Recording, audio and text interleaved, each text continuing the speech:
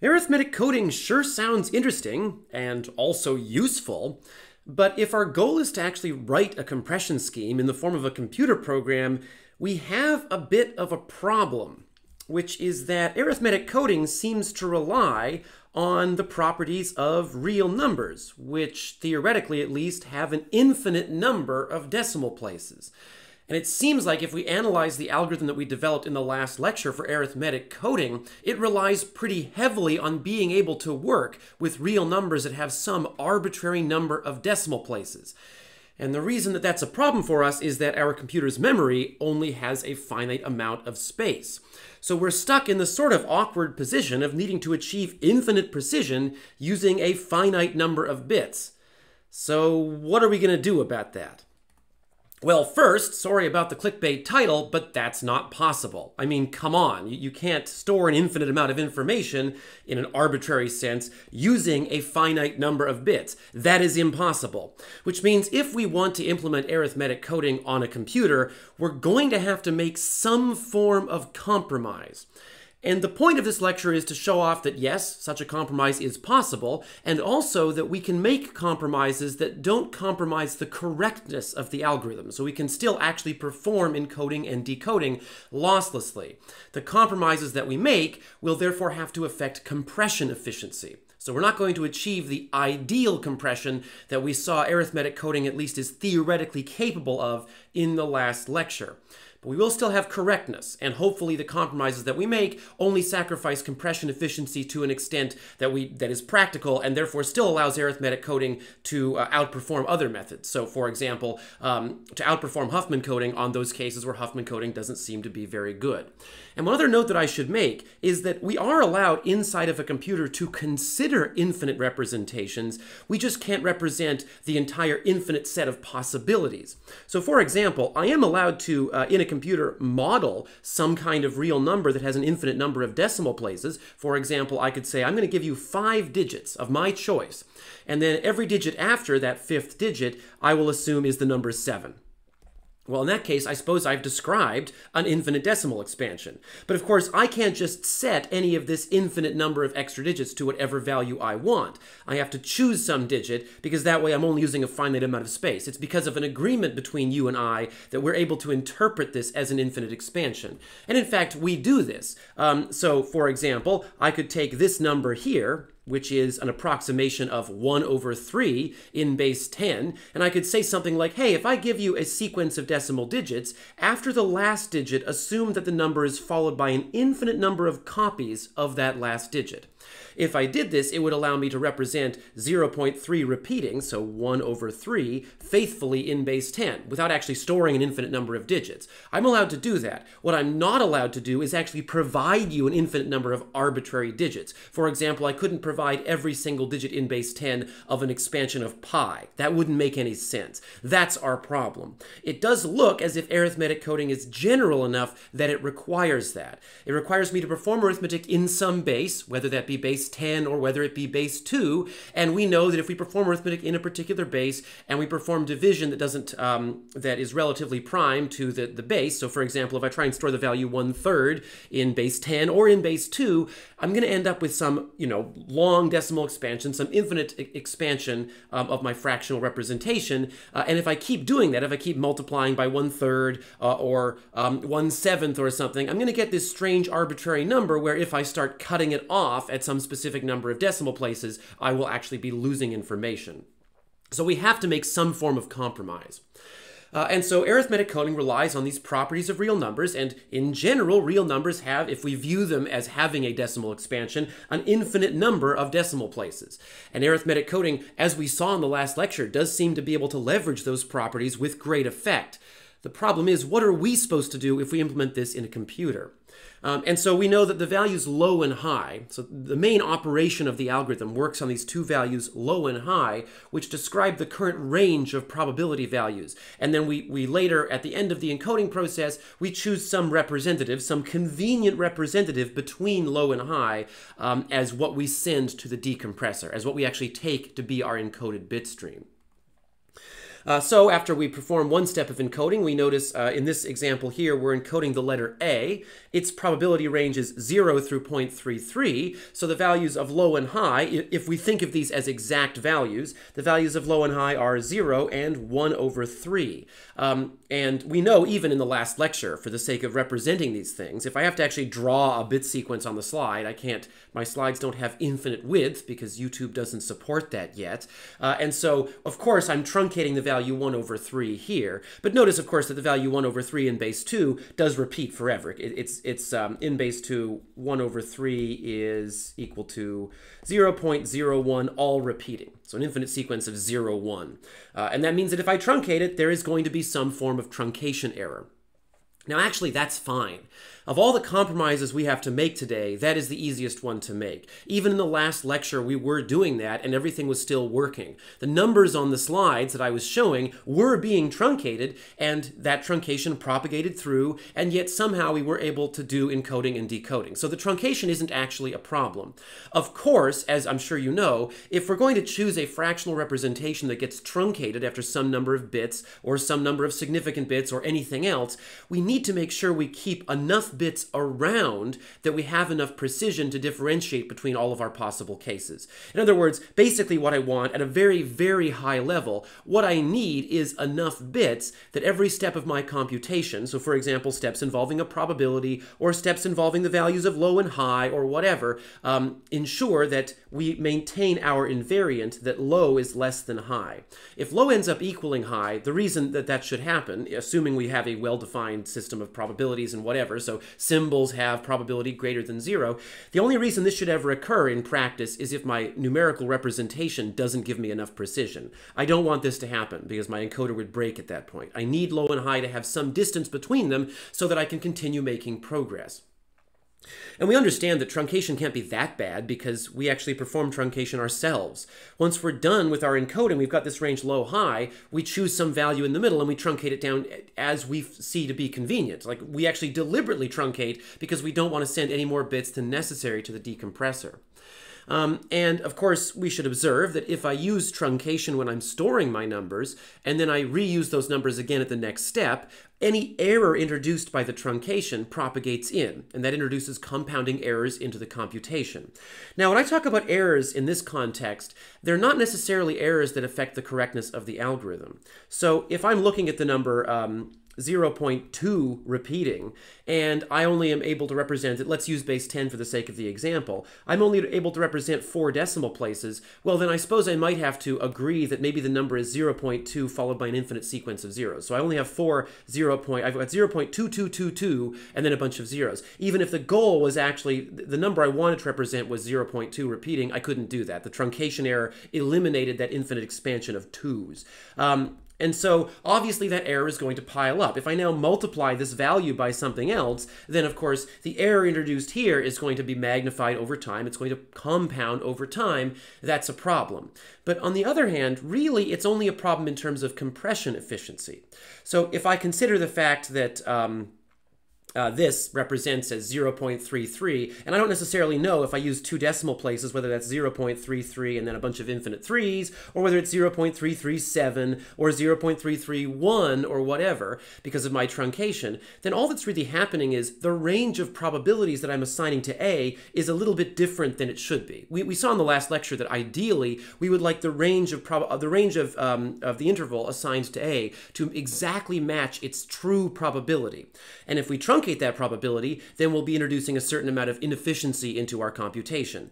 But we also know that if we use prefix coding, there's going to be that inefficiency as well, and it doesn't affect the correctness of the algorithm, just the compression efficiency. So if A ends up with a range of probabilities that differs a little bit from its true probability, that's not ideal, but not for a correctness, not from a correctness standpoint, just from an efficiency standpoint. And as usual, we're going to have efficiency issues implementing any compression scheme that relies on real numbers.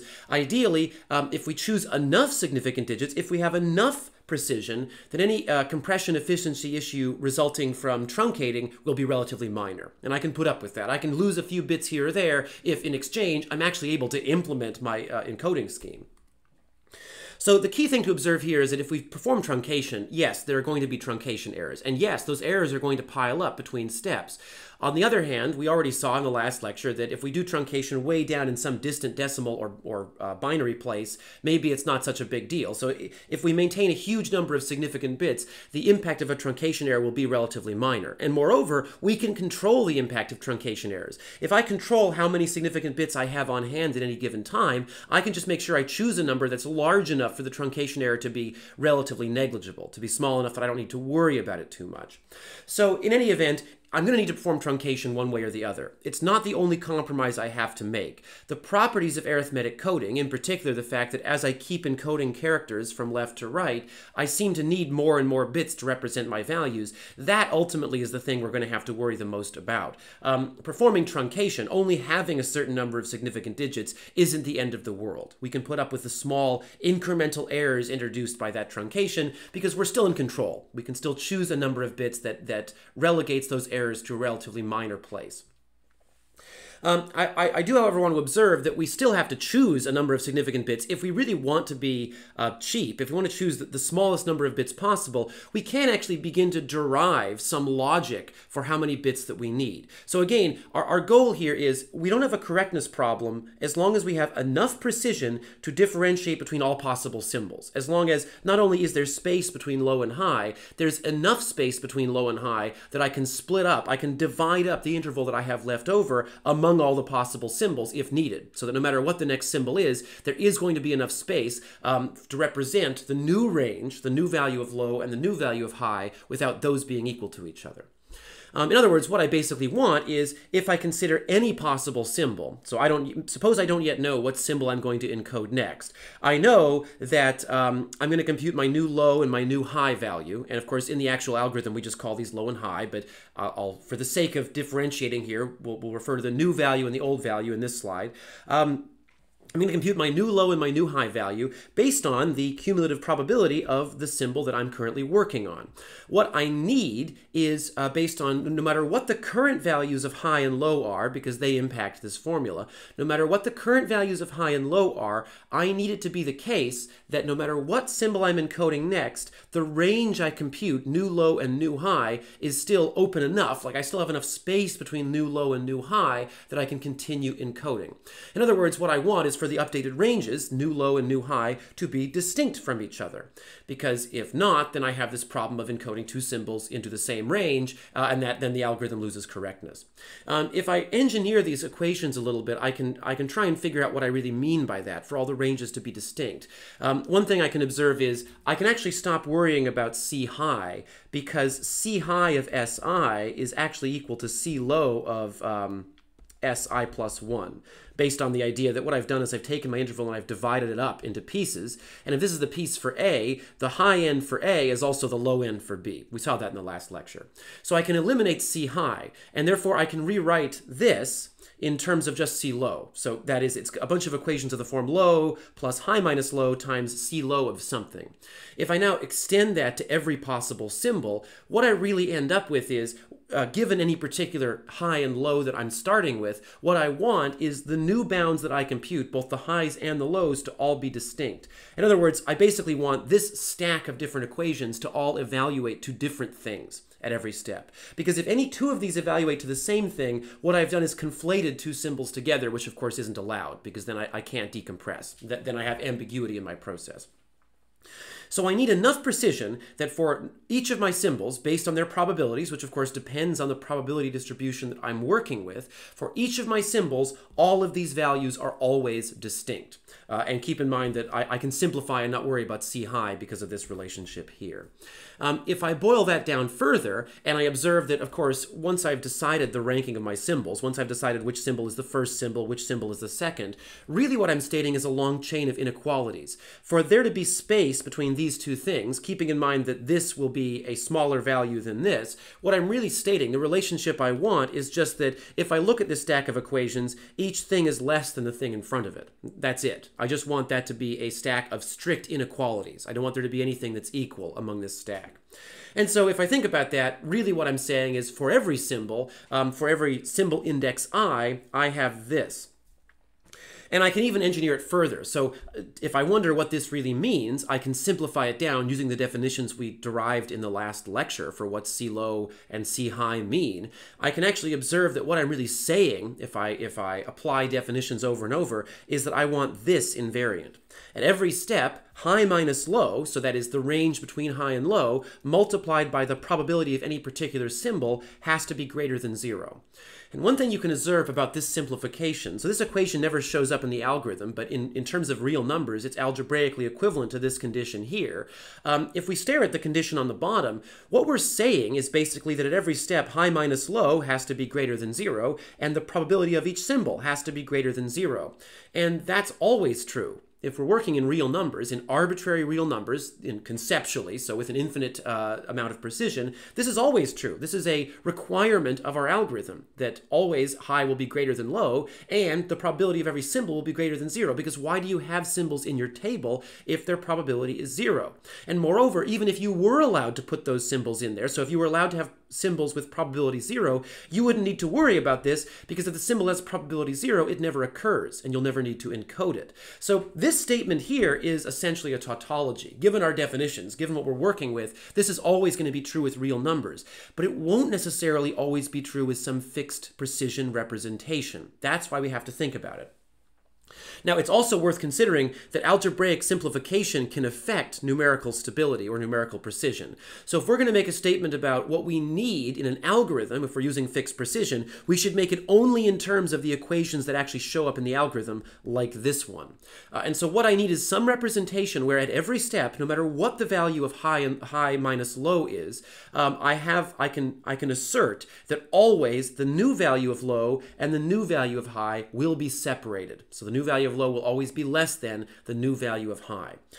I can, of course, assert this in advance. Once you give me the distribution of symbols and you tell me how many bits I have, I can tell you whether or not this criteria is met. So that's a little bit of a loose condition, because obviously we want to design an implementation that works for any probability distribution. But as we go forward in this lecture, I'll be able to make this a bit more concrete. It turns out that by the end of the lecture, we'll actually know in advance what we need for this scheme that we're going to implement to always work. What properties of our distribution need to always hold, as opposed to this, which is a little bit shifty, because this is saying once you give me the probabilities of symbols, I might be able to tell you whether your representation is good enough. And that's not great, because I want to be able to encode symbols with any probability distribution as long as every symbol's probability is greater than 0.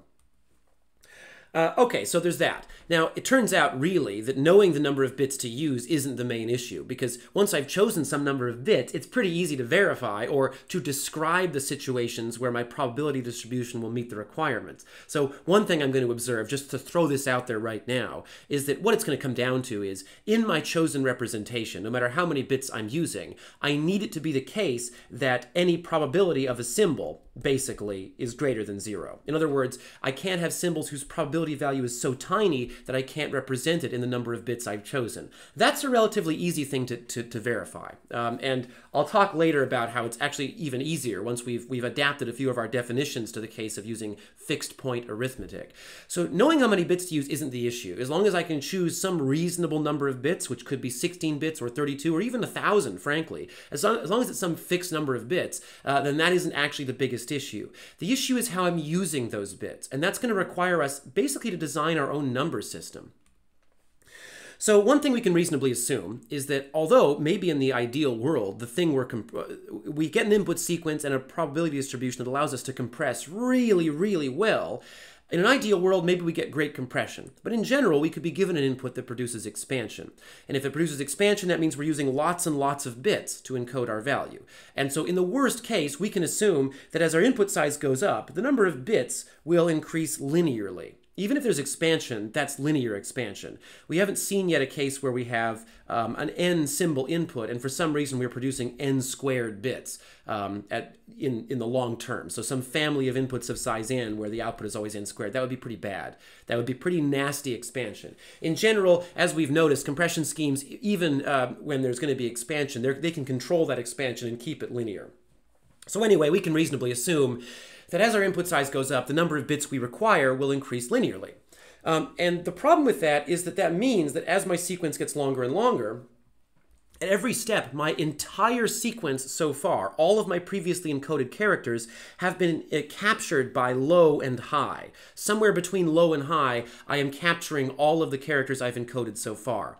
If the number of bits I need goes up linearly at each step, that means that the number of bits I need to represent low and high seem to also increase over time. I can't just set some number of bits and leave it. I seem to need more and more bits as time goes by. And worse, I have to perform arithmetic operations on low and high. So if low and high end up requiring millions of bits, performing arithmetic on low and high is going to be pretty nasty. It's going to require a very long time.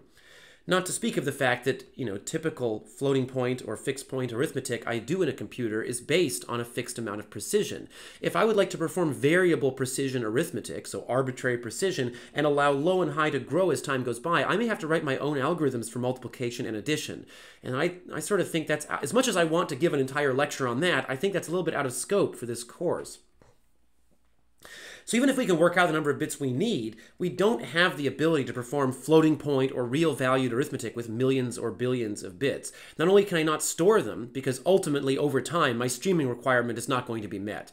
If you give me a long enough input, I cannot store the entire contents of low and high in memory. And even when I can, eventually they get long enough that I can't perform the multiplications or additions because they're going to take forever. They're going to get longer and longer at each step, keeping in mind that the number of bits I'm storing in low and high is going to go up at each step.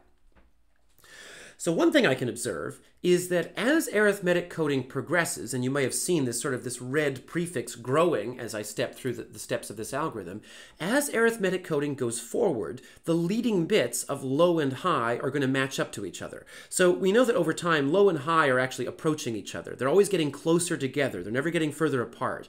And that means that over time, as they get closer together, as I observed in the base 10 case in the last lecture, I should expect that they're going to develop this common prefix of bits.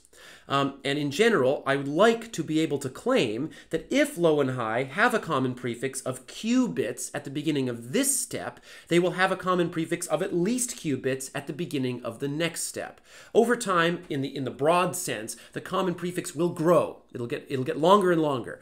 I can't guarantee that it'll grow uniformly. So there could be a long sequence of steps where it doesn't grow, but over time, I claim it will always grow. And in general, the law I want to state is, if there is a common prefix now, the same common prefix will exist at the beginning of the next step. Now, if we step through a few steps this algorithm, so observe that right now the common prefix ends with 10101. Let's encode a few more characters. Okay, so I encode a few more characters. Notice that as I keep encoding here, I've now encoded several more characters. I started just after I finished encoding this space. And if I keep walking until I hit this A, notice that the common prefix hasn't increased in length. So the common prefix does not necessarily grow at every step, nor does it grow uniformly. If I keep going, though, eventually the common prefix will grow, and it never gets smaller. So after I encode the D, the common prefix is now this big. Notice that huge jump. That's going to be a thing we have to talk about later in this lecture. But for now, the claim I want to make is, once we have a common prefix up to this point, there will be no future step that makes that common prefix smaller. One other thing we can put on the back burner until later is, before I saw that jump, so if I walk backwards a bit and I walk through that sequence again, notice that although the common prefix does not increase in length, there is something sort of weird happening here. So the common prefix doesn't increase in length because the low has a 0 and high has a 1. But right after that 0 and 1, there's this peculiar block of 1s in low and 0s in high. That's a weird special case that we're going to have to come back to later. And then once that special case resolves, that whole block of 1s turns into a block of 1s in both, and then we get a common prefix. And the common prefix is now much larger. So the common prefix can jump in size, but it never gets smaller. I need to justify this point to some extent. Maybe it's intuitive, but that shouldn't be enough. We should be able to justify it further. So if this observation is correct, really what I'm building towards here is maybe if that's true, if everything to the left of this line isn't ever going to change again, maybe I don't need to store it. Notice that if I did have to store the common prefix, I'm in all kinds of trouble. First, I violate my streaming requirement because over time, if I have to store every single bit of low and high, I'm eventually going to run out of memory for huge encodings. But also, I'm running into a bit of a bandwidth problem down here. If everything to the left is fixed, then the number of bits I have available for actual computation is being reduced over time. If I know these bits will never change, I have less and less room to differentiate between different cases in the bits that are able to change. That's a problem. But on the other hand, if I can justify that these red bits will never change, maybe I don't need to store them at all. Maybe what I could do is represent my values, my lower and upper bounds, by breaking the different pieces of the lower and upper bound up between the bits that I'm currently actually changing, the active bits, and this common prefix that will never change. In other words, I can get around the limitations of fixed precision by representing my numbers in more than one place. Some of the bits are stored in one place, this common prefix. Maybe I could store those somewhere that I'm never going to need to read them again, like sending them out to my compressed bit stream, and then some of the bits are bits I'm currently working with, bits that may actually change. Okay, so first, how do I justify this claim that the common prefix will never change? What it comes down to is the observation that the equations that we use to modify low and high are actually examples of something called a convex combination. And I'll make a few observations here. One of them is although it's not obvious how these equations fit this form here, I can actually rewrite them in this form. So I'm going to write low as L and high as H. If I rewrite them in this form, what I end up with is L plus, I'm going to call this C, H times C minus L times C. And if I fiddle around a little bit with that, what I end up with is H times C plus L, or actually I'll do, L times 1 minus C if I rewrite that further. And if I stare at this now, I realize that actually I could now set lambda to be equal to C, or if I wanted to, I could set lambda to be equal to 1 minus C. It doesn't make much of a difference. And if I do that, then it does look as if I have an equation in this form. This is called a convex combination, which they show up in lots of places. They have some nice theoretical properties that once we know we have a convex combination, we can employ. So to have a convex combination, you have to have these two endpoint values, x and y. In this case, they're the current high and the current low, h and l. And you have to have a value lambda in the range 0 through 1. If I take c, or 1 minus c, to be lambda, I do have that property, because c is a cumulative probability, which means it's definitely between 0 and 1. And so I do have what I need to call this a convex combination.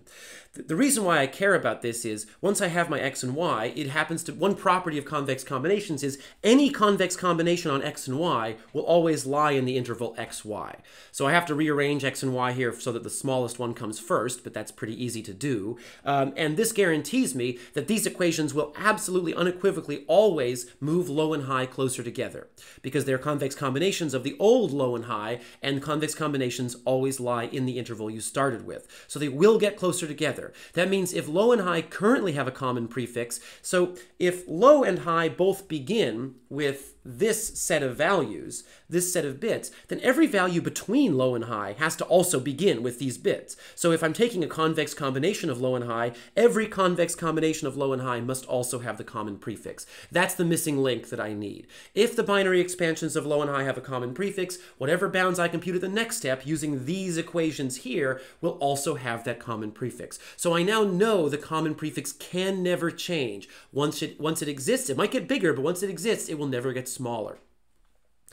All right, so we can combine those observations to produce an arithmetic coding implementation using fixed point arithmetic, not floating point. I still need to do a little bit of work to figure out how I'm representing these fractions. So I'm representing these fractions using sequences of bits. I have to explain how I'm actually representing that. So that is, I'm storing a sequence of bits in some kind of variable. How am I performing arithmetic? If I'm not using floating point, I can't just use typical floating point operations like the ones that are defined on type float or type double. I either have to write my own, or I have to give you a very good explanation of how I'm able to use, for example, integer arithmetic to achieve my goal. So let's take a look at, let's do a bit more housekeeping, and then I want to talk about the number system. So here I've got this sequence of characters from before. The smallest probability is 1 over 12, which happens to expand to this more or less. This has actually been truncated down. But notice how, of course, in my probability table all along, that's been truncated down even further. You know, this is making it seem like maybe storing things as fractional values, if we can avoid it, might not be such a good idea. If I were able to store this probability as just 1 over 12, a rational number, that might make my life a little bit easier. Sure, when I eventually represent it as a fraction, I have to truncate it, but why truncate it until I actually have to? Maybe when I multiply things by this probability, I don't perform truncation right away if I use this fractional representation as opposed to actually truncating it in advance. In other words, why don't I stop representing my probabilities as expansions, so decimal expansions or binary expansions, but instead just represent frequencies? Frequencies are integers. So I build my frequency table. If I want a probability from a frequency, I can always just divide the frequency by the total frequency and compute the probability on the fly. So I'm going to argue that means I shouldn't store probabilities at all. I'll just store frequencies. If I ever need a probability, I'll compute it as needed. I'll compute it on the fly, hopefully pushing off any need to round stuff or truncate stuff into the future. So what I'm going to do from now on in this integer-based, arithmetic coding algorithm is, instead of storing probabilities, I'll still write them down here, but instead of storing them, I will just store frequencies, and I'll store a table of cumulative frequencies, not cumulative probabilities. If I want a cumulative probability, I can always recover that dynamically on the fly. So instead of C-low and C-high, I'm going to talk about CF-low and CF-high, cumulative frequencies, not cumulative probabilities. If I want the cumulative probability that goes with a particular cumulative frequency, all I do is take that cumulative frequency and divide it by the total frequency. In other words, it's actually always going to be this number. This is the equivalent of 1.0 in my cumulative probability table, or you could view it as the sum of all of these things. So everything in this row here, if I add them all up, I'm going to get the number 12, the total cumulative frequency. And so I'll call that T in this lecture. So 4 over 12 is the cumulative probability going with this entry, but I'm going to store it as just 4. If I ever want the fractional value, I'll just go get that. I'll compute that on the fly as needed. Okay, that's one thing. That avoids doing any more truncation than I absolutely have to. It also allows me to not think about how I represent the probabilities in my fixed point system. I'm going to need to represent fractional values somehow, but maybe if I keep everything that I can as integers or rational numbers, so pairs of integers, I'll have to worry about that problem of representing fractional values a little bit less. Okay, now the number system. So what I'm going to do, I'd like to store my low and high values as a sequence of bits. I mean, that is, I'd like low and high to be, 0, 1, 1, 1, whatever, some sequence of bits. The problem is I'm not going to use floating point data for this. I'm not going to use float or double. There are a lot of reasons for this, one of which is I want to have tighter control over which bits go where than float or double would give me. And also because float and double have a very fixed precision that I can't ever change, even if I want to, and a lot of the bits in a float or a double are used for things that I don't care about. So for example, floats can be negative. Floats and doubles, because they're floating point, allow me to represent values in a huge range, whereas I'd only want values between literally 0 and 1. So I'm actually not using a lot of features of float and double if I use them, so I'm not going to use them. I would like my low and high to be represented in some sequence of bits. Okay, but how do I store that? I guess I have to store this in an int. Okay, so I've got 6 bits here. I have to store this in some sort of integer value. Now I have to begin answering some questions about about the relationship between the storage mechanism, so an int, and the arithmetic that I'm actually doing. So that's this sequence. I think this is the least palatable part of the lecture for most people. So I'm going to represent low and high using 2 fixed with integer, and we'll read this to mean unsigned integer values. If I use q bits to represent each, so if I store my fractional expansion in, let's say, an 8-bit value, that's not 8, there we go. So here's my fractional expansion here. Then I will adopt the convention that the most significant bit of the integer representation is the first bit after the radix point. So that's the way that this is going to work. And the least significant bit of my integer representation is the furthest away from the radix point. What's sort of nice about this is if you think about the way fractions work, the most significant contributor to the magnitude of this number is indeed the most significant bit, the first one after the radix point. So I'm ranking my significant bits in the same order in my integer representation, with the most significant being on the left, as I would in my fractional representation. So those are the ground rules. That's the first step. I don't have to do that, but I'm going to do that.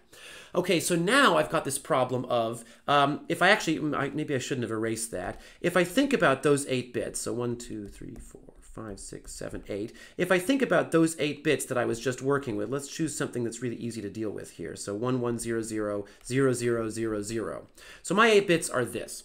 Okay, so that's relatively easy to visualize as an int and as a fraction, but they're not the same. So if I think about this as an int, if I just think about these 8 bits as an int, notice that's going to be some large number. It's going to be, what, 192 or something like that. If I think of it as a fraction, it corresponds to the fractional value. Okay, well, that's 1/2 and that's 1/4. So this interpreted as a fraction is going to correspond in base 10 to 0.75. So of course, the integer representation interpreted as an int and the fractional representation interpreted as this particular left to right bit sequence after the radix point are 2 separate things. I need some way of differentiating.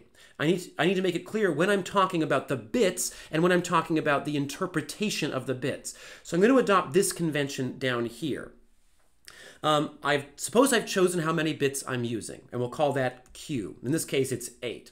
Then I have to differentiate between the integer representation of the bits and the fractional interpretation of the bits. The way I'm going to do that is I'm going to basically, when I talk about low and high are stored in integer values. They're represented as just arbitrary bit sequences. So I'm interpreting, if you think about what these bits mean, if you just tell me what the bits of low are, I'd say, well, that's 0, 1, 1, 0, or the integer 6.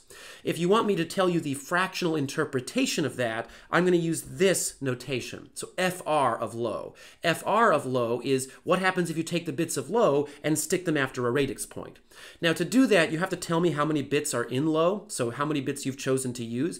This 4 here, this subscript 4, isn't going to make much of a difference. Just keep in mind that it is sensitive. The representation is sensitive to the width of the integer field. If low were 0, 1, 1, 1, 0 stored in 8 bits, the fractional interpretation would be different than if low were stored in 4 bits. Okay, so whenever I talk about low and high, I'm talking about just the bit sequence, interpreted as an integer or not, just a bunch of bits in a row. If I want to talk about the fractional interpretation of that bit sequence, I will write FR of low. This isn't a function that does anything, it's just telling you to interpret the bit sequence a little bit differently.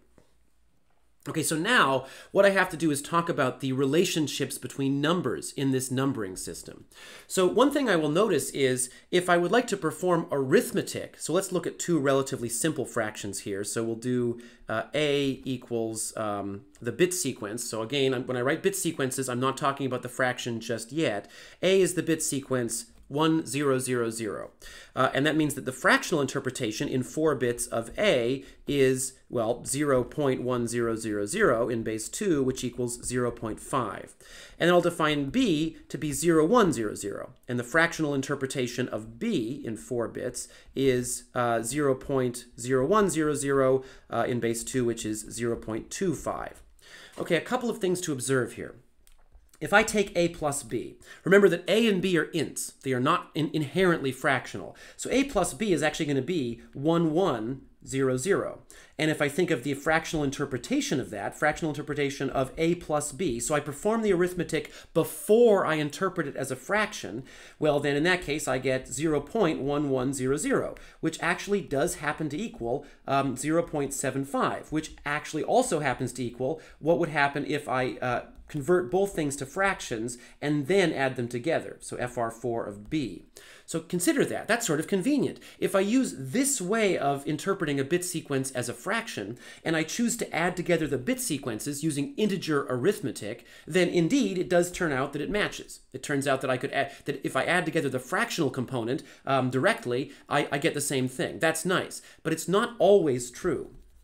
So if I try this again, let's again say A equals, we'll clear that up, we'll say A again equals 1000 here, which means that the fractional interpretation of A, the fractional interpretation in 4 bits of A is still equal to 0.1000, which is still equal to 0.5 in base 10. And now let's consider A times A. I'm going to write this with the integer multiplication operator, I guess. If I consider A times A, maybe we can agree that I'm going to get something that A times A is not actually going to fit in 4 bits. If I multiply, so this is the value 8, of course, as an integer. If interpreting this as a base 2 integer, the value of a is the value 8. 8 times a is therefore going to equal 64 in base 10. Whereas if I think of the fractional representation of a, so if I interpret a as a fraction and I multiply that fraction, I'll use a dot here because it's the abstract real number multiplication operator. If I multiply the fractional interpretation of a by the fractional interpretation of a, I'm supposed to get, so 1/2 times 1/2 is supposed to be 0.75 in base 10. In other words, it's supposed to equal, I'm supposed to end up with this bit sequence here, 0, 1, 0, 0. So notice that if I perform integer multiplication, I do not get what I want. If I multiply a times a using the bit sequence 1 followed by 3 zeros, I get this large, this high magnitude number, not what I expect if I multiply the fractions together. So keep that in mind. If I store the fraction as a bit sequence, I can't necessarily just do regular arithmetic on the bit sequence and expect it to map onto my fractional interpretation. I may have to define my very own multiplication operation that works bit by bit if I'm not careful. But mercifully, there are a few benefits, like the one we just saw with addition, that I can leverage for just enough arithmetic operations that I don't have to do that. Okay, so first, one thing I will observe is, if I again assume a equals, maybe we'll do something a little bit more complicated here. Suppose a is 1, 1, 0, 0. Well, in that case, the fractional interpretation of a in 4 bits of 1100, well, okay, of a, is 0.1100 in base 2, which would be, I guess that would be 0.75 in base 10. And observe that if I ask about a plus 1, well, what I'll get is a plus 1 is 1101. And if I interpret that as a fraction, so the fractional interpretation of 1101, which is a plus 1, that is 0.1101. In other words, what I've done by adding 1 to a is added 1 in the least significant position of my fractional interpretation. And I can basically extrapolate from that to get these two identities. If I want to add two fractions together, it is sufficient to just add together their bit sequences, treating them as integers. And the way that I can achieve that is basically by repeating this point here. Because you can observe that I plus j is basically the same as adding 1 to I over and over again. That's I plus this sort of absurd summation of k equals 1 up to j. I just add 1 over and over again. So if I know what happens when I add 1, if that's adding adding 1 to the least significant position of my fractional representation, I can take this identity and just sort of generalize it egregiously, I guess. I can generalize it egregiously, and it turns out that I get this. It turns out that I can turn that into this identity here. And this is great. This is wonderful. We shouldn't take this for granted. I know some people are watching this and saying, what has been the point of the last 5 minutes? This is really pedantic. Why do I have to talk about this? It's not always true that we have this property.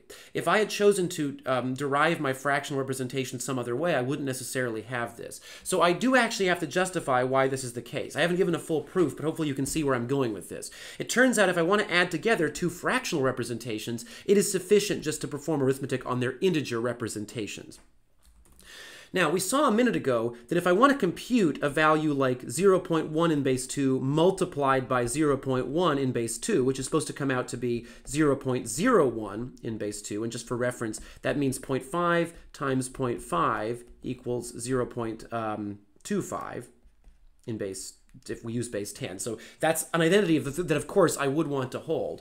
If I want to multiply two fractions together directly, it doesn't seem to be sufficient to multiply their integer equivalents, because if I perform integer multiplication of 1000, which is, of course, the binary value 8, times 1000, then I'm not going to get what I'm looking for. I'm not going to get, this is not equal to 0100.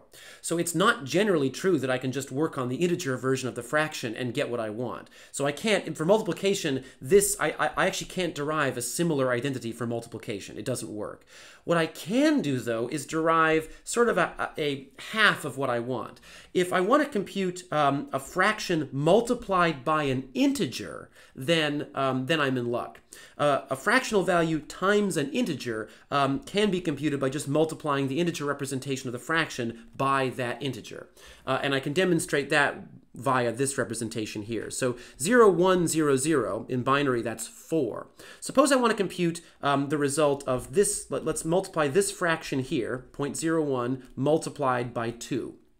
So this is 0.25 in base 10. So 0.25 times 2 is supposed to equal 0.1 in base 2, which is 0.5 in base 10. And it turns out, so notice the difference here is that I'm multiplying by an integer, not by another fraction.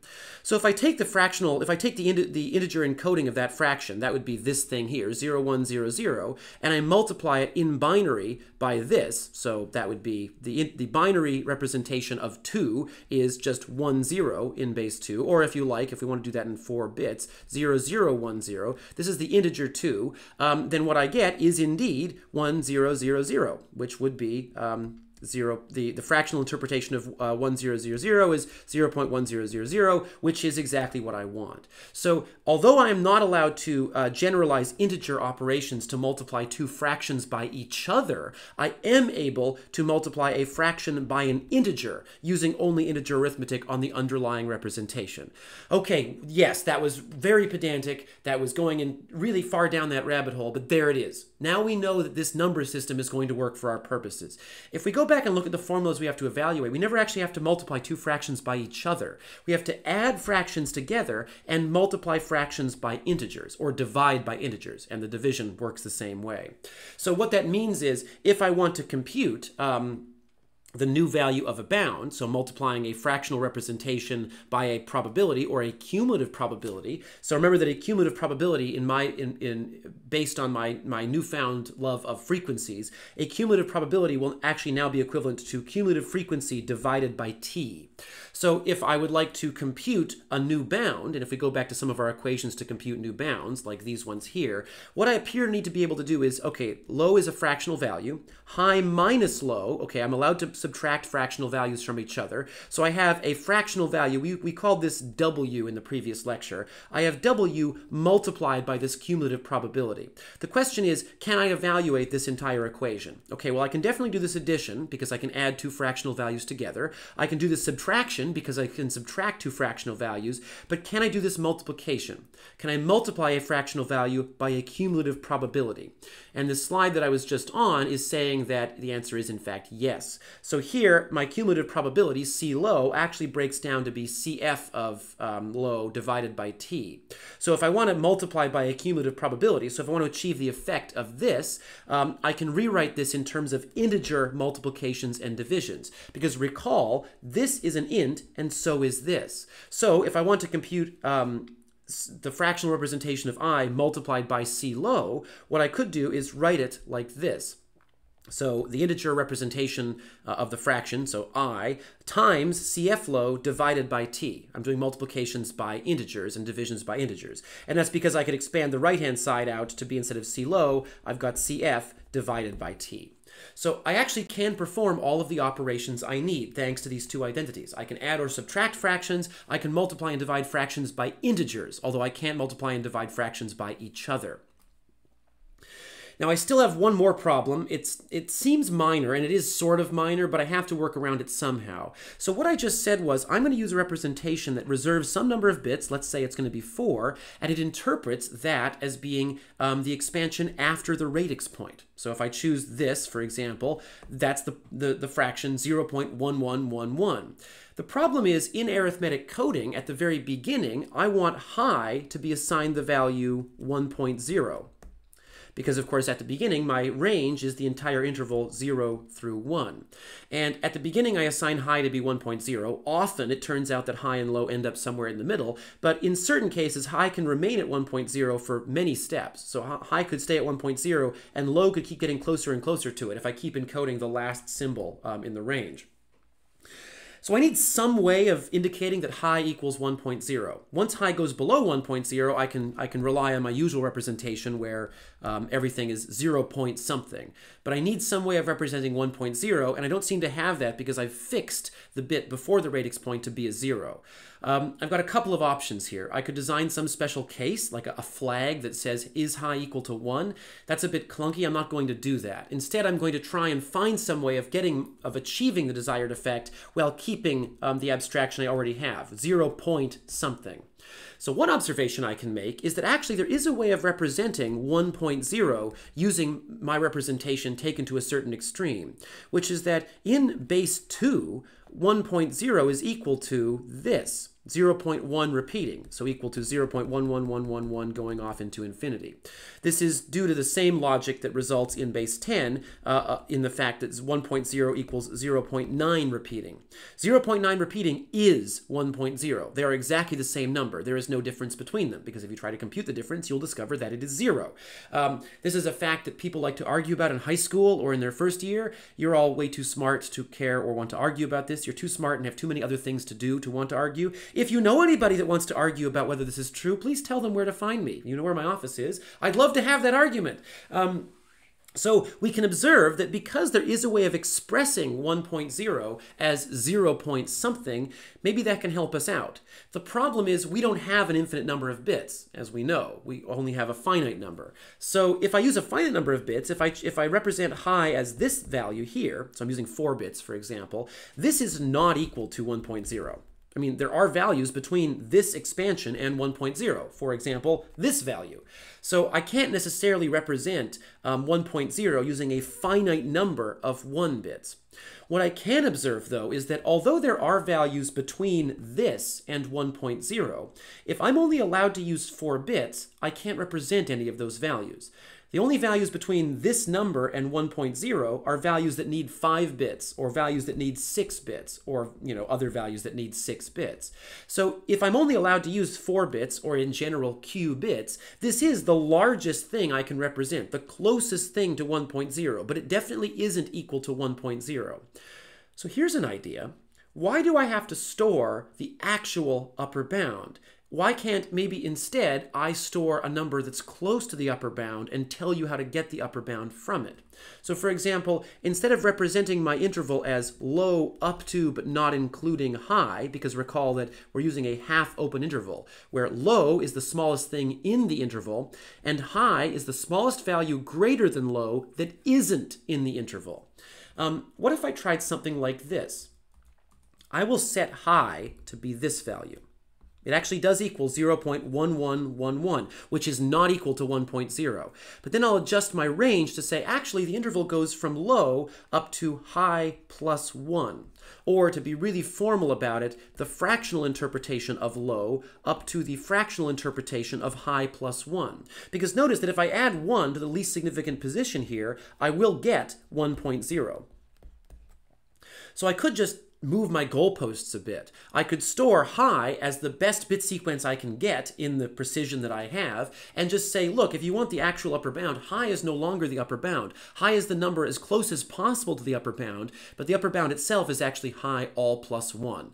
I am allowed to do that's a weird way of moving the goalposts, but I am allowed to do that. Now I think I've gotten ahead of the slides. So the interval low-high is a half open interval. The value high is not in the interval, the high that we were using last time. There's this secondary problem, which is that open and half open intervals are really weird. They're great in real analysis. If you're talking about real numbers, it's easy to talk about open and half open intervals. Whenever you have a finite representation, half open intervals become a little bit weird, because the point of a half open interval is that there are you can get infinitely close to this value. So if I'm looking at the interval 0 up to but not including 1, you can get infinitely close to 1 and still be in the interval. But if you actually hit 1, you are not in the interval. The problem with that is that getting infinitely close to a number sort of requires infinite precision, which we don't have in finite representations. So half-open intervals are already a bit sketchy in a finite representation. So as a workaround, to get around both of those problems, what we're going to do is set high to be this value, which means that high is actually not equal to 1.0 because high is represented in a finite number of bits. If I set high to be this, then interpreting high as a fraction gives me something that is not equal to 1.0, definitely.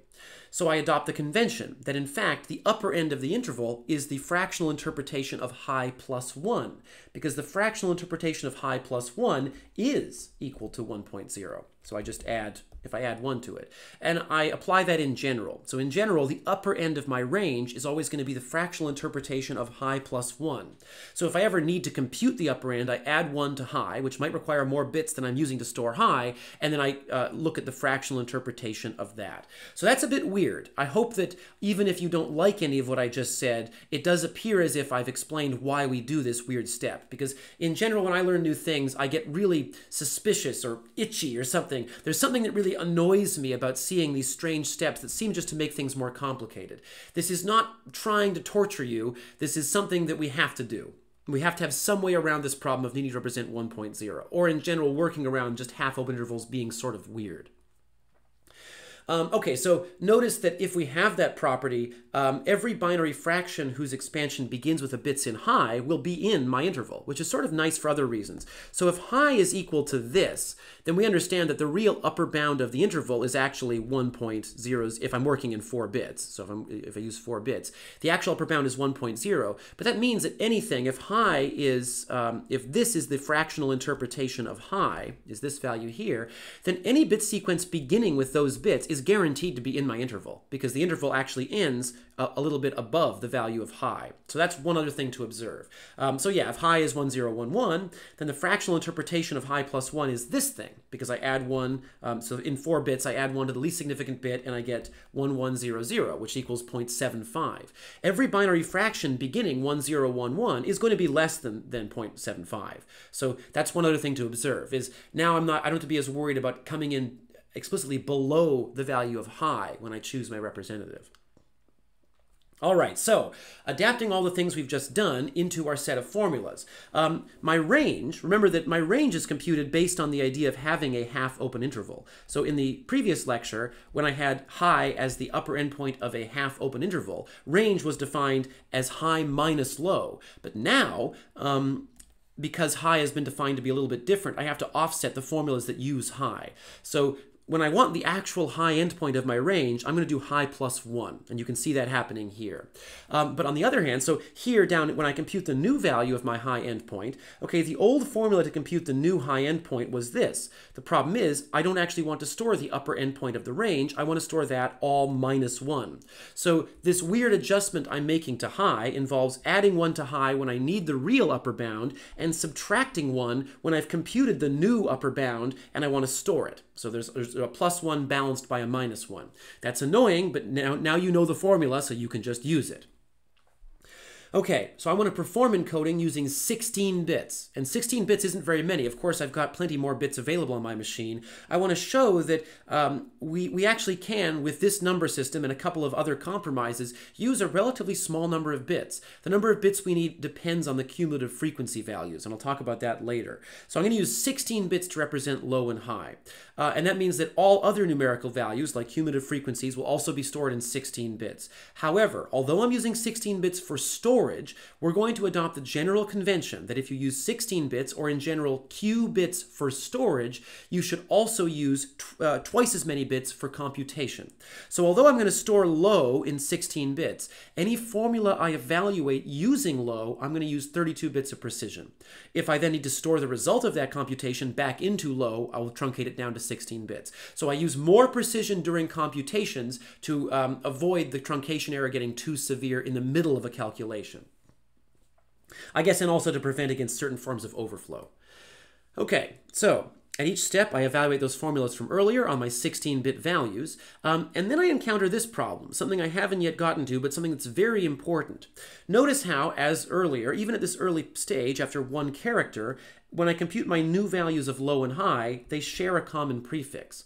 And I mentioned earlier that that common prefix can pile up, and if I allow the common prefix to infect the entirety of low and high, I run out of bits to use for my calculation, because we know that once the common prefix is there, it's never going to change. So taking that observation and running with it, I realized, wait a minute, if the common prefix will never change, why do I need to store it? I know that eventually I'm going to send my decompressor this compressed bit stream. If I have a common prefix forming, why not just get rid of it? Let's just send it out to the decompressor. Let's send it to my compressed bit stream. It's never going to change. So if I see a common prefix, what I will do is, if I notice that the leading bits of both new low and new high are equal, I delete them, and I delete them, we view this as a shift operation. So I shift every other bit one to the left of every bit of new low and new high. I take the prefix that I deleted and I send it out to my bit stream. So it still exists, but I'm no longer keeping it in memory. I can send it out to disk, or I can send it across the network or whatever. It is now part of my compressed bit stream forever. So I shift out the common prefix. Now shifting everything out means that every single bit in new low and new high moves over by 1, which means I now have one free bit position. So what I'm going to do is shift in a 0 bit as the rightmost bit of low, and shift in a 1 bit as the rightmost bit of high. And so the reason I'm shifting in a 1 bit into high is because if the old value of high were this, and I shift out this one, I want to shift in a new bit such that the new value of high is still the largest value possible below the true upper bound, because the true upper bound is this all plus 1. So for each bit shifted out of new low, I shift in a new 0 bit from the right. For each bit shifted out of new high, I shift in a 1 bit. I always shift in 1s to high and 0s to low. And as I go forward in compression, so here I am encoding the space character. Notice how after this step, there is a 3-character common prefix, a 3-bit common prefix. I shift out the whole thing. That means I'm shifting in 3 zeros into low and 3 1s into high. And I know that low is going to be less than high at all times. And what this shifting is guaranteeing is that if there's going to be a common prefix, the only time the common prefix can ever occur is when the leading bits of both things are equal, obviously. But the leading bits of both things will be, so they could both be 0, they could both be 1. We've seen both cases show up in the last few slides. But if once the common prefix has been eliminated, it must always be the case that low begins with 0 and high begins with 1, because the converse is impossible. Think about what this would mean. If I have low beginning with a 1 and high beginning with a 0, that means that low is greater than high, which of course is never allowed. So that means that after I've eliminated any common prefix, low must begin with a 0 and high must begin with a 1. Because if low began with a 1, high would also begin with a 1, so I haven't finished removing my common prefix, and similarly if both of them began with a 0. So once the common prefix is gone, low starts with 0, high starts with 1. That's going to be significant later. So one other thing I should observe is, once I'm done this shift operation, really this variable low no longer contains the true lower bound. It only contains some of the bits of the lower bound, because all those bits I shifted out still exist. We're just not considering them. The real lower bound is these bits followed by all of these bits. And you can go further and say, actually, because of the way we're doing our shifting, we are sort of viewing low as being followed by an infinite sequence of 0 bits, and high as being followed by an infinite sequence of 1 bits. And we bring those 1 bits in with shifting as we remove the common prefix. So the true value of the lower bound after the encoding step I just finished is 0 point this stuff, the compressed bit stream, the common prefix, then the actual value of my new low, so that would be these bits here, and then an infinite number of 0 bits. And these are the 0 bits that we bring in as we shift stuff out. These are this infinite reservoir of zeros. Similarly, the true value of the upper bound is actually this, the bit stream, followed by the actual value of this, followed by an infinite sequence of 1 bits. Now you might stare at this and think, hey, hold on a second, didn't we just say that the upper bound is actually this whole thing plus 1? And the answer is, well, actually, strangely, yes and no. The true end of the interval, the true upper bound of the interval, is equal to this whole thing, all plus 1 in the least significant position. That was the law that we stated a few slides ago. So it's true that the true upper bound is actually the bit stream followed by the current bits of high that are active, the ones I'm actually working with, and then if I add 1 to that, I get the true upper bound. But I'm actually going to argue that because I have an infinite number of 1 bits, at least in my imagination, I view the true upper bound as being the bit stream, the active bits, followed by an infinite number of 1 bits. That is equivalent to what I would get by adding 1 here and ignoring these. Because remember, by the same logic that 0.1 repeating equals 1, it also is true that, let's say, 0.01 repeating is actually equal to 0.1. So I actually get the same effect both ways. That's one of the reasons why I was able to get away with just redefining the upper bound to be high plus 1 and not high. So keep that in mind. I am not representing an infinite number of bits in a finite amount of space. What I've chosen to do essentially is design a new number system where I only store a certain set of the bits of the numbers I'm working with. The real upper bound is actually this whole thing, but I'm only storing the bits that are interesting, the bits that are likely to change. And the real lower bound is this whole thing, but I'm only storing these bits in the middle. I don't store the infinite zeros because I know that they're all there. I don't store the bit stream, at least I don't have to store it in memory because it's never going to change. The real lower bound is this sequence of bits that never changes, these bits that I'm currently working with, and this infinite sequence of zeros. Another observation you can make about this new number system is this is not quite a fixed point system. It's a certain weird type of floating point system in a strange way because over time, the specific positions represented by low move further and further to the right. As the prefix gets larger, as I add more bits here, those bits get squashed in between the current bit stream and the current bits of low. So in a sense, the specific set of positions represented by this bit sequence moves around over time in a very similar way to the way floating point numbers work, but that's just a philosophical observation. So now the question is, okay, I've actually just said that I'm not doing traditional arithmetic here. The value of low is no longer exactly the same as a fraction beginning with 0 point something. Really, new low, or these values low and high at each step, are actually a bunch of bits somewhere in the middle of a fractional expansion.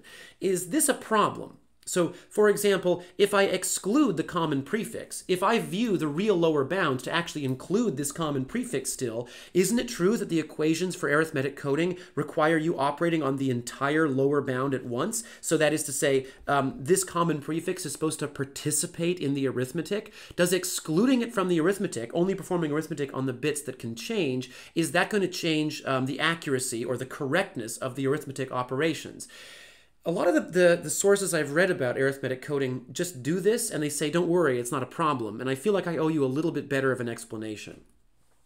So the answer is no. I mean, if the answer were yes, then I shouldn't be doing this. The answer is no, and here's why.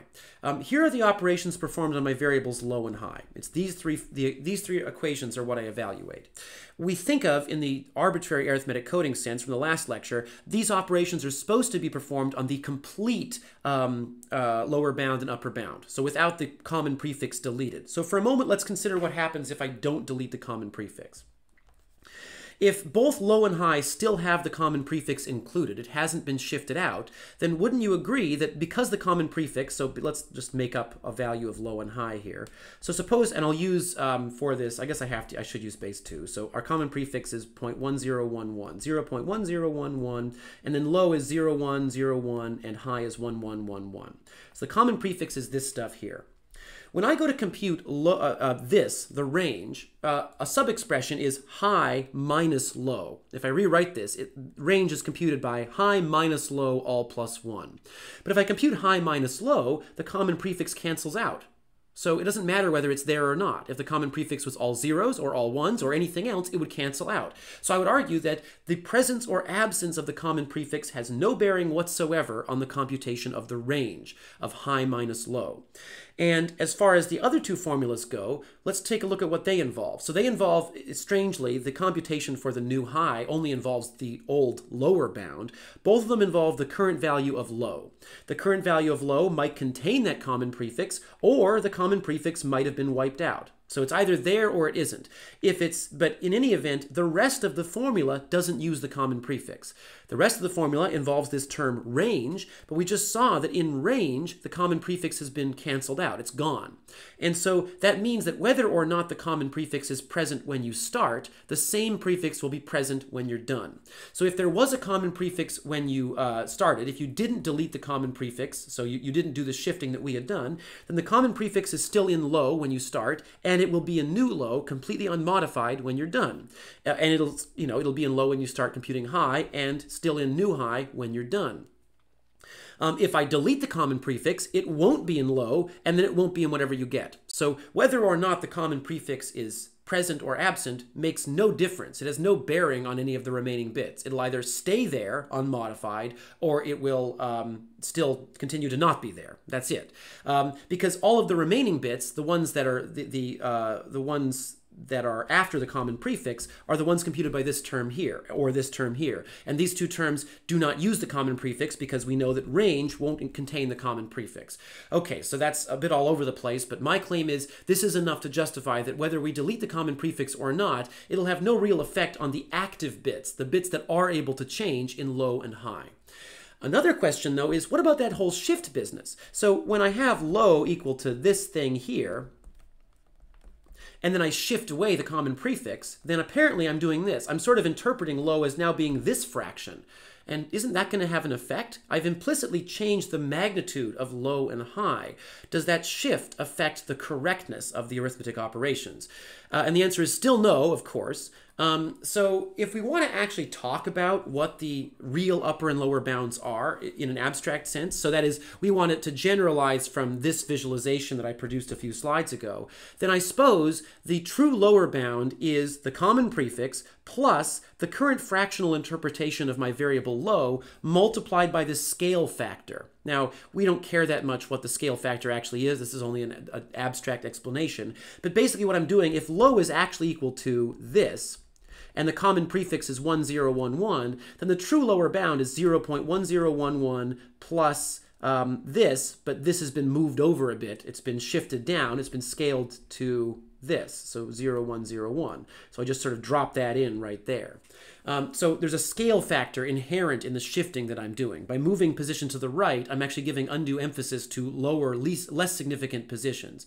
So my claim is that this scale factor makes no difference. That whether we have it or not, it makes no difference, basically because as long as we use the same scale factor everywhere, the scale factor just goes into every equation and falls right out again.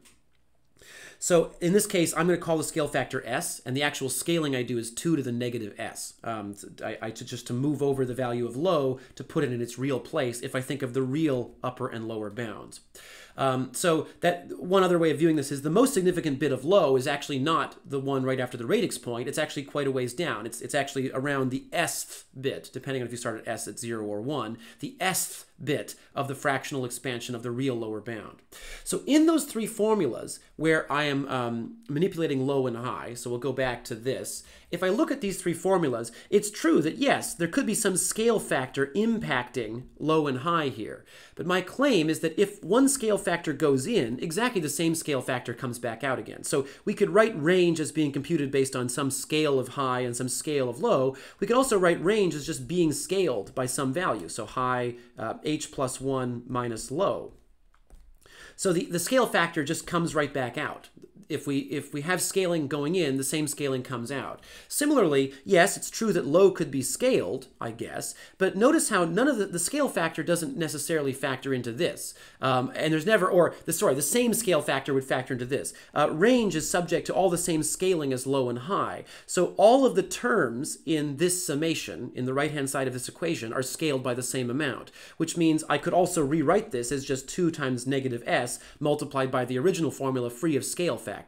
There's never a situation where I multiply, for example, high times low. There's never a situation where two scaled values get multiplied together. So although it's true that yes, there's an implicit scaling happening, the scaling doesn't change as a result of these formulas. Whatever scale was active when I went into the formula is the same scale active when I leave it.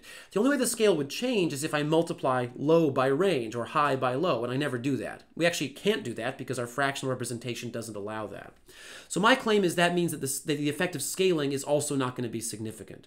The values of new low and new high are subject to all the same scale factors that low and high were subjected to until I do more shifting, until I increment the scale factor myself. So okay, whatever. I've done the shifting. I believe I've justified that this shifting procedure that I'm doing and omitting the common prefix doesn't affect the correctness of the arithmetic operations.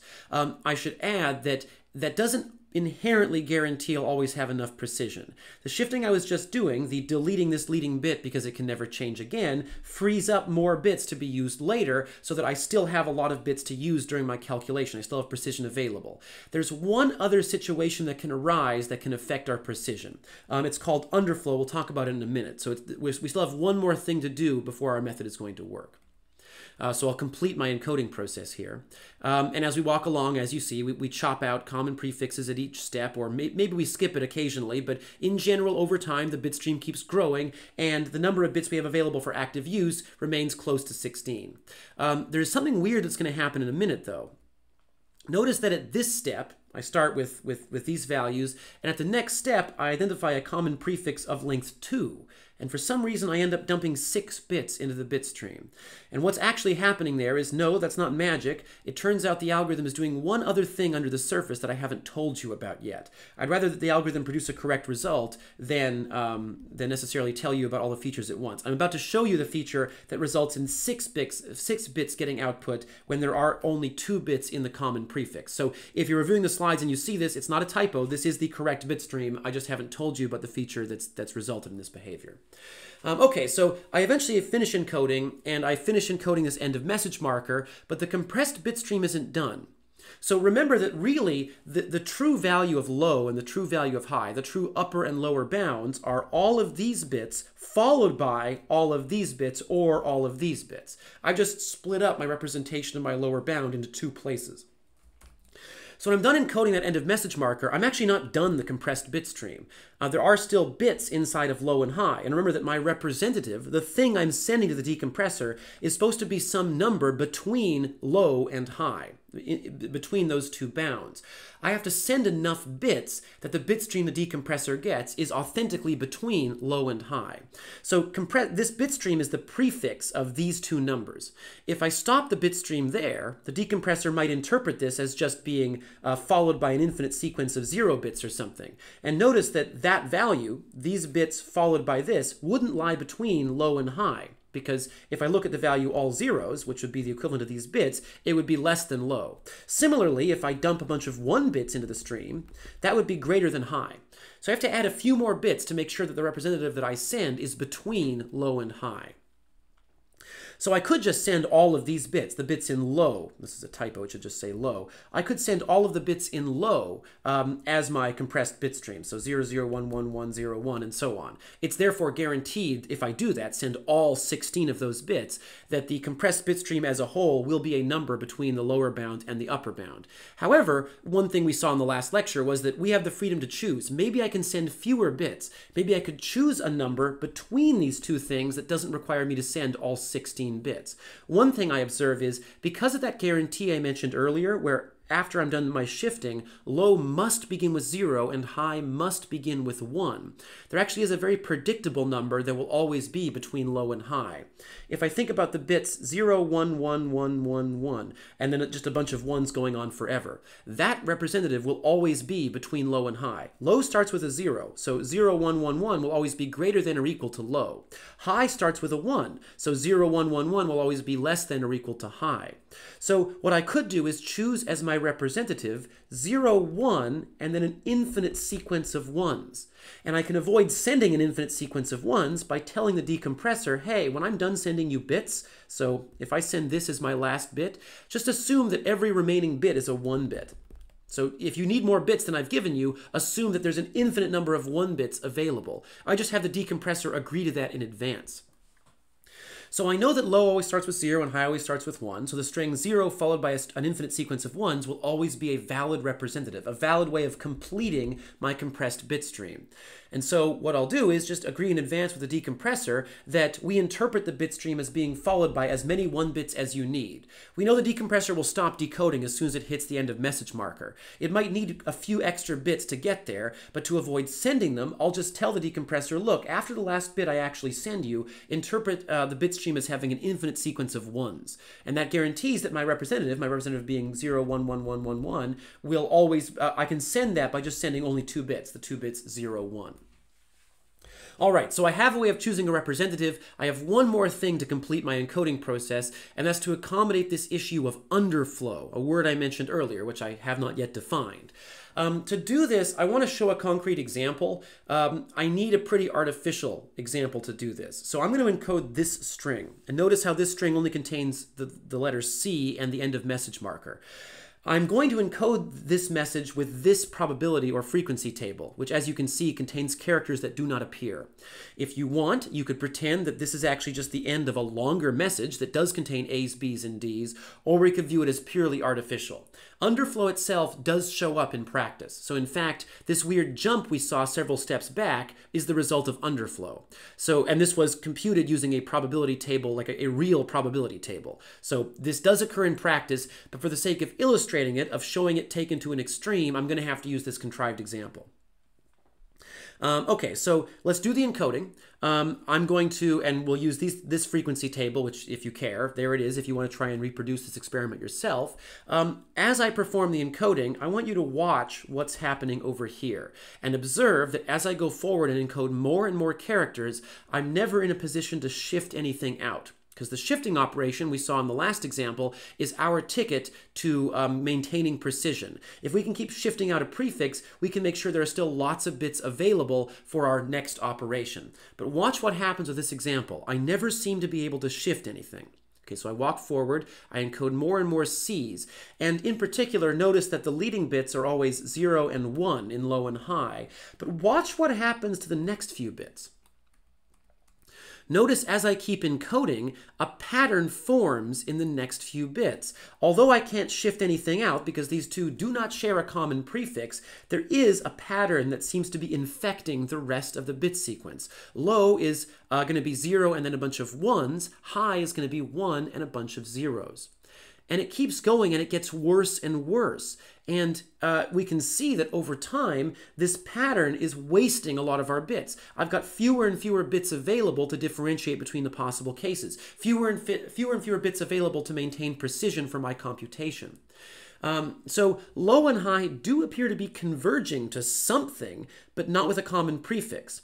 If we stare at this, we'll realize that low seems to be approaching the fraction 0.011111 and so on. If I keep encoding the letter C, it looks as if low is getting closer and closer. Low is going to this. And on the other hand, high is going to 0.1000 with a bunch of zeros trailing off.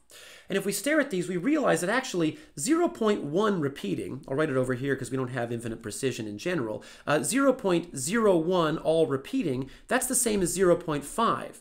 And also 0.10 all repeating is also equal to 0.5. So in fact, both low and high are actually both approaching the value 0.5.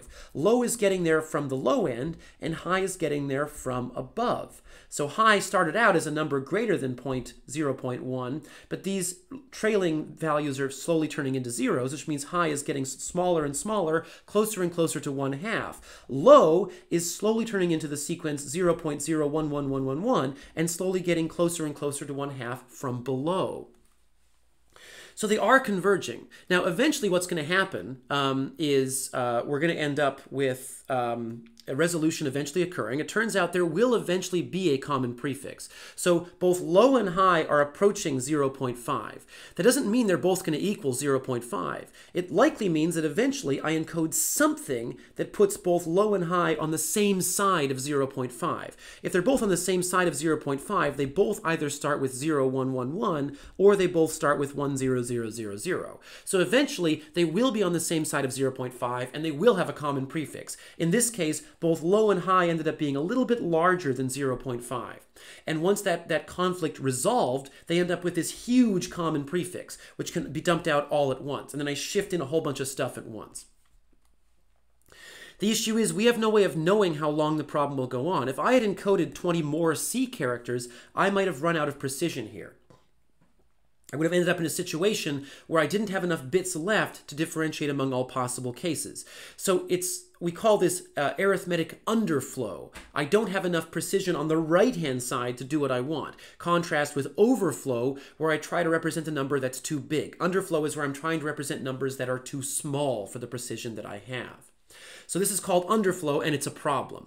We need to find some way of keeping this pattern under control, keeping it in check. So mathematically, as I mentioned a minute ago, what's happening here is the fractional representation of low and high are getting closer and closer to 1/2, 1/2. One of them is coming at it from below, one of them is coming at it from above.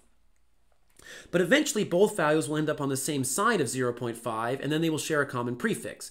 What I propose that we do in the meantime is fold up this pattern. So currently I'm losing, I guess, 8 bits of low and high to this pattern. The pattern is very predictable. It's going to be 1s in low and 0s in high.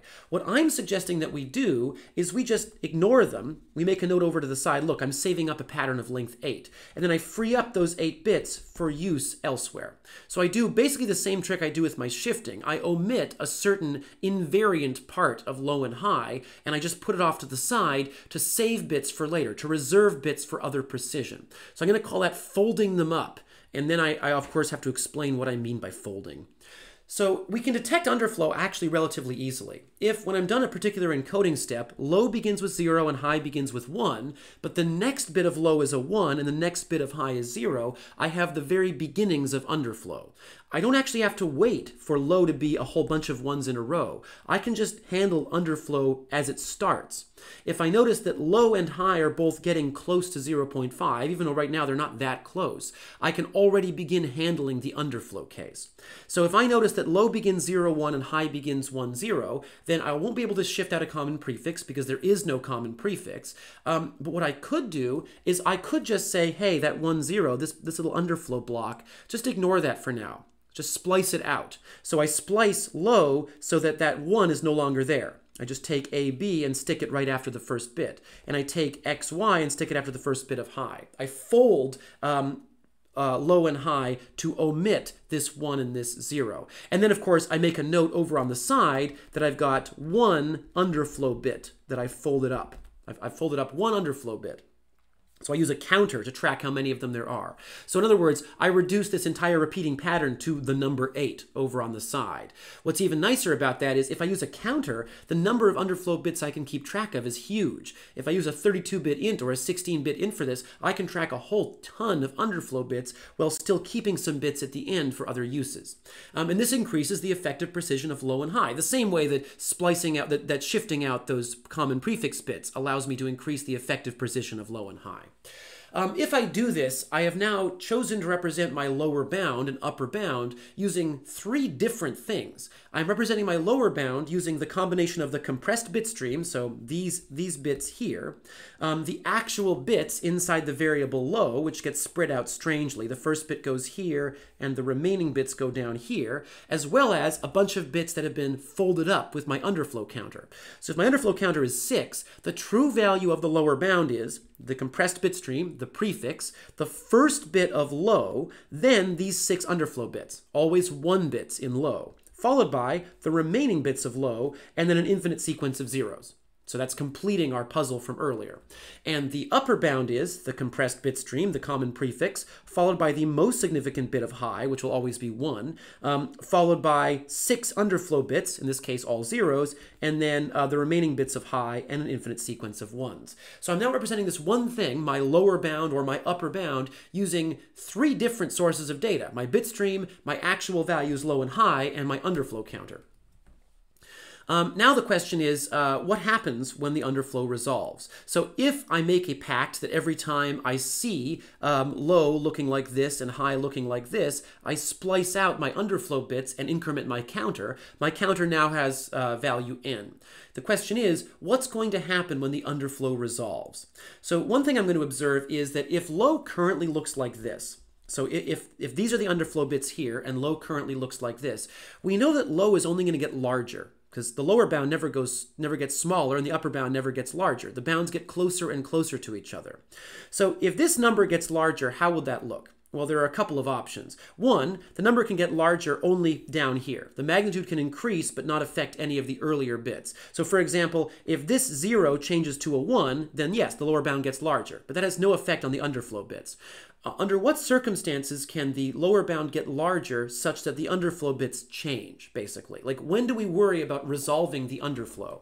And I'll observe that if the number gets larger and these bits change, what I must have done is, like add a 1 somewhere down here. if I add, let's say I add a 1 to this, well, this carries, this becomes a 0 and I carry a 1. And then this becomes a 0 and I carry a 1. And eventually I'm carrying a 1 all the way down there. So for the lower bound to increase and resolve the underflow basically means that this bit becomes a 1 if the lower bound is increasing. And if this bit became a 1, it only could have occurred because I carried a 1 in from the column to the right, which means all of these would have had to roll over to 0. So if underflow resolves by the lower bound increasing, the lower bound will start with a 1 and then be followed by a bunch of zeros. On the other hand, if the underflow resolves because the upper bound gets smaller, well then, of course, that means that the upper bound will end up beginning with a 0 once I'm done.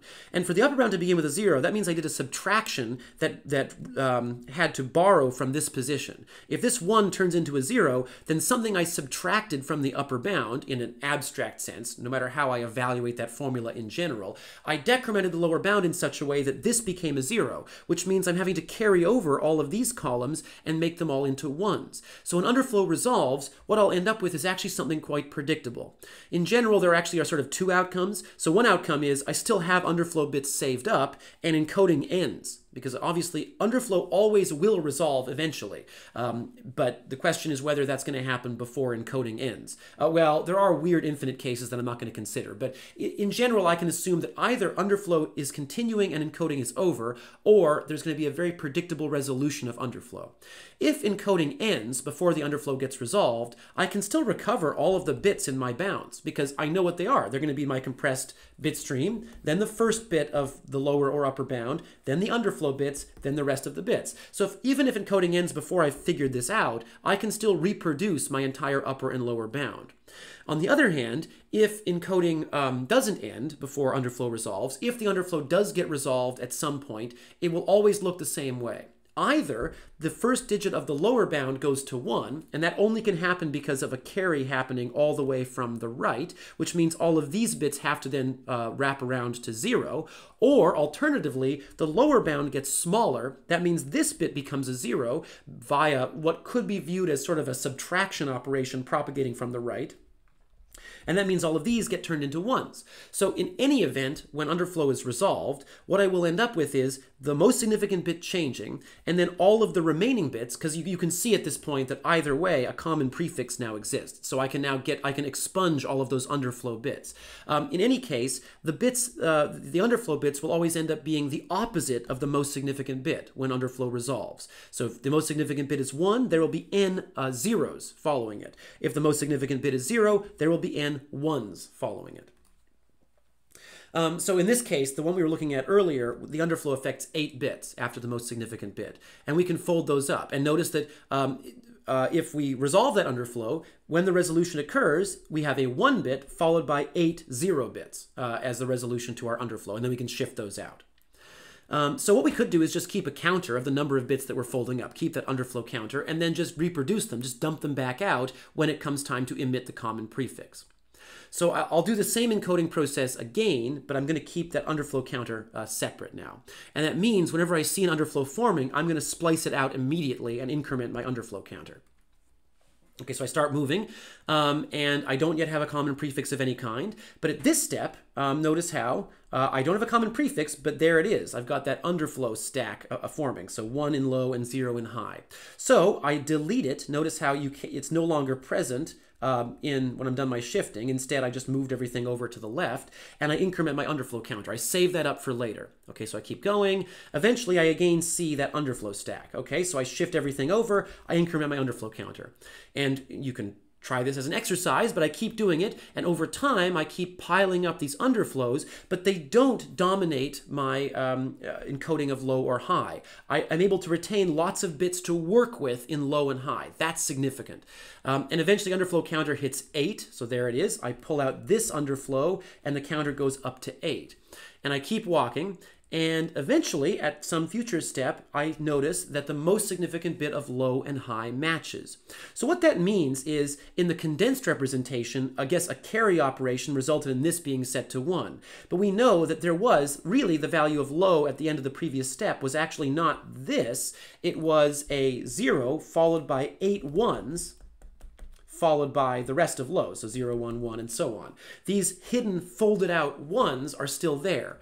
If a carry operation makes this into a 1, then I guess the carry must have gone across all of these positions, and they therefore all have to be zeros. So it is quite predictable that I can resolve, once I see the common prefix forming, I output it by just first outputting the most significant bit, there it is. Then I dump out my underflow counter, I output 8 0 bits, 8 copies of the opposite bit of what I just output, and then I go in and output the remainder of the common prefix if it exists. So in this case, 1001. So all it requires is a bit of extra logic when I resolve my common prefix. So after I've output the most significant bit, to then resolve the underflow, to then output the opposite bit underflow counter times, and then set the underflow counter back to 0. So we actually now have all the pieces we need. By folding it up and by shifting out common prefixes, we can retain enough precision to be able to perform arithmetic coding. Even though the bit sequence the bit stream can get very, very large over time and the ranges get very, very small, we're able to keep that moving window, to keep the values of low and high with enough precision that we can always perform more steps. So as I mentioned earlier, it's up to you how many bits you choose to use in a case like this, but if you choose to store your values in Q bits, you should be using 2 times Q bits for all arithmetic operations. So that means if you are using 32 bits to store low and high, make sure that when you perform arithmetic, you're doing it with 64 bits of precision. So you could do this by casting all the values to 64-bit ints before you actually perform the arithmetic, the addition, multiplication, or division. There's also the question of overflow. So like what do I need to ensure that my probability distribution can actually fit inside of the number of bits that I'm using? I could go into detail about this, but I think we're out of patience. So the books talk about this, but basically it turns out it's sufficient to just take a look at your cumulative frequency table and make sure essentially that all of the numbers in your frequency table can fit inside of the number of bits you're using. So if I'm using Q bits to represent my values, low and high, and my frequencies, I just need to verify that all of my cumulative frequency values fit inside of Q bits. That's even easier to do once you notice that because T, the total cumulative frequency, is the sum of all the other values, if T fits inside of Q bits, then so do all the other things. So what we basically need is T to be less than 2 to the Q, so strictly less than. In other words, T can fit inside of a Q bit representation. If you find yourself working with a frequency table where T is greater than or equal to 2 to the Q, so you don't have the flexibility to use more bits, but T is too large, what you could do is just scale every element of the table down. So you could find some divisor D such that T divided by D is less than 2 to the Q, and just scale all the frequencies down by dividing them by D, because then the resulting table will fit inside of Q bits. Now doing that, of course, introduces a certain form of truncation error, because by dividing the frequencies we lose some precision in them, but the logic is if your frequency values are that large anyway, maybe you already have a decent amount of granularity, and you have to sacrifice something to fit everything in the number of bits that you're using. So here is pseudocode for the encoding process. It's a little bit nasty looking, but if you stare at individual lines of it, you'll realize that just like in the last lecture, all of this is tedious arithmetic. I mean, computing the frequency tables is pretty easy, the only real unknown is this line here, which is splicing out bits. That's just it's a bunch of annoying bitwise operations. That's it. So like last time, arithmetic coding itself is actually pretty simple in terms of what you need to do. It's how you do it, the logic it takes to actually come up with that algorithm. So all of these are arithmetic operations or bitwise operations.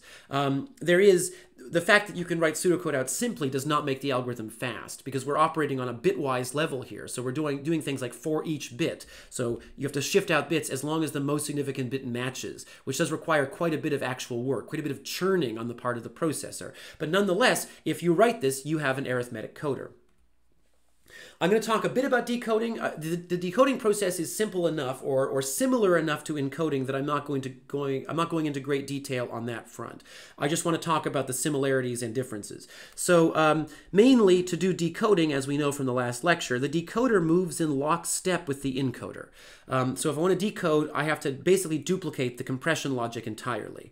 Many of the outputs of the compression logic are irrelevant to the decoder. So for example, I don't necessarily care that much about keeping track of the underflow counter. I still have to splice out underflow bits because I have to have my low and high exactly the same as the compressor's low and high, so that any arithmetic issues, any truncation errors are the same in the decoder as encoder. So one unspoken thing about the truncation that we're implicitly doing with our divisions in fixed point arithmetic is, yes, there is truncation error, but as long as the decoder is able to produce the same set of errors as the encoder, it shouldn't be a problem.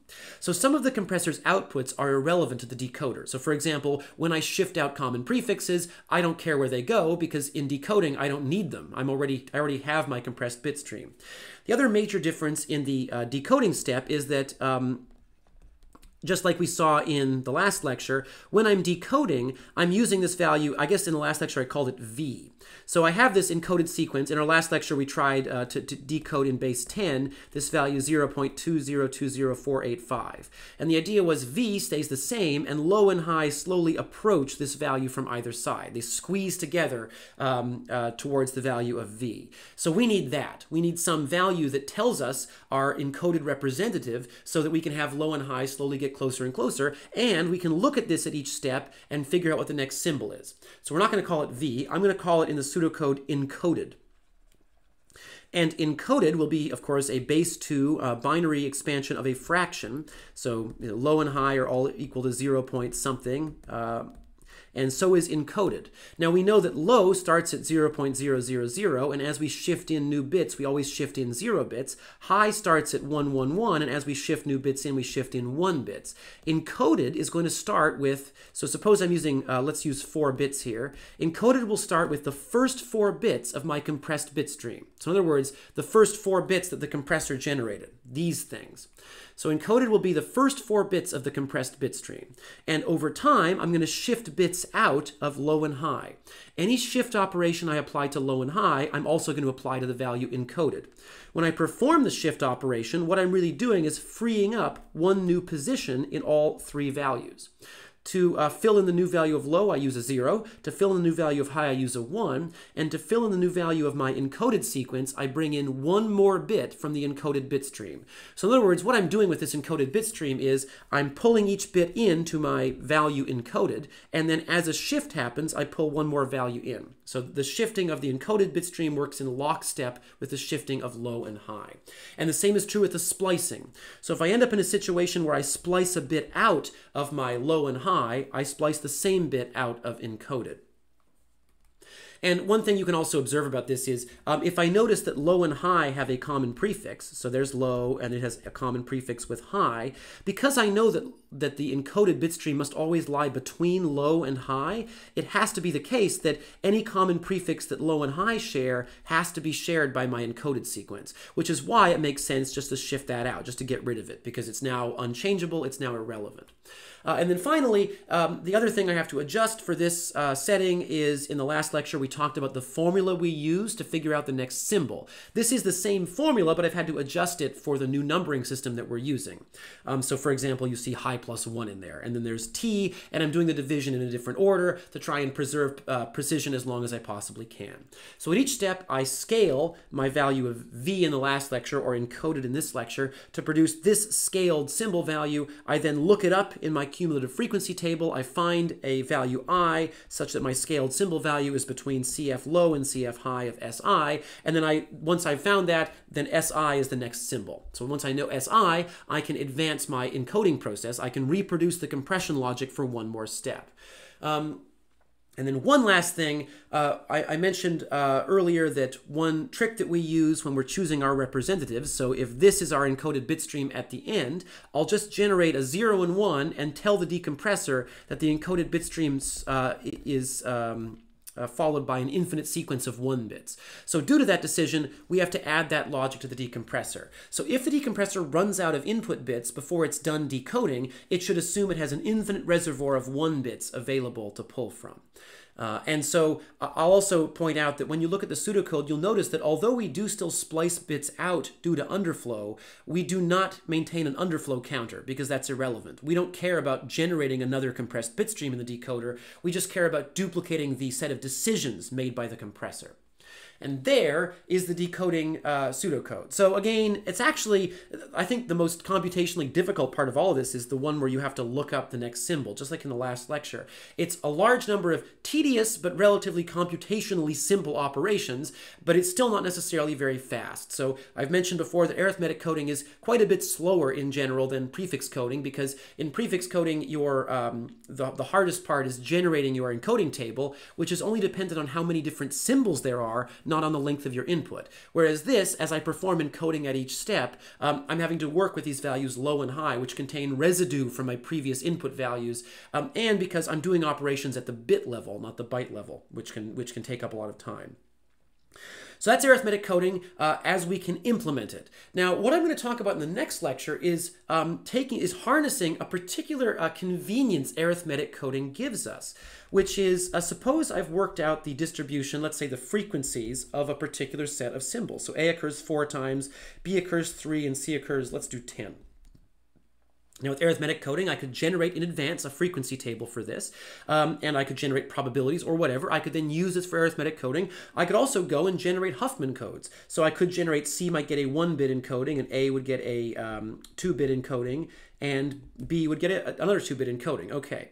What if later I decide that I change my mind about the frequency of a symbol? So what if later I decide that, hey, you know, maybe B occurs 15 times? I don't know why I would do that, but suppose I do that. In other words, suppose that if we view the world through probabilities, suppose that I think that A has a probability of 0.2, B has a probability of 0.25, and C has a probability of 0.55.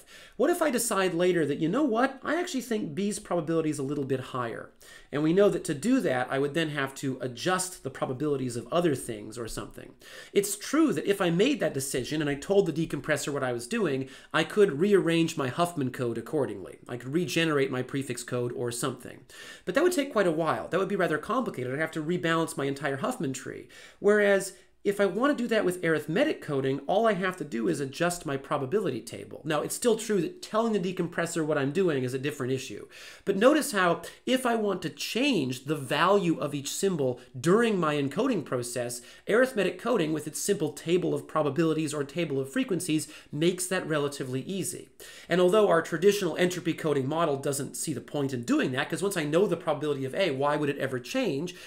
Maybe I could use this feature to begin bringing in other non-traditional entropy coding aspects, like maybe I begin looking for 2-symbol dependencies. For example, maybe I know that the previous character was, for example, the character T or something, and I think, you know, the probability of A might be a little bit different if I know what the previous character is. I could integrate in some context into my arithmetic coding algorithm a lot more easily than I could do into an adaptive Huffman coding or prefix coding algorithm. And that is what we're going to talk about next time.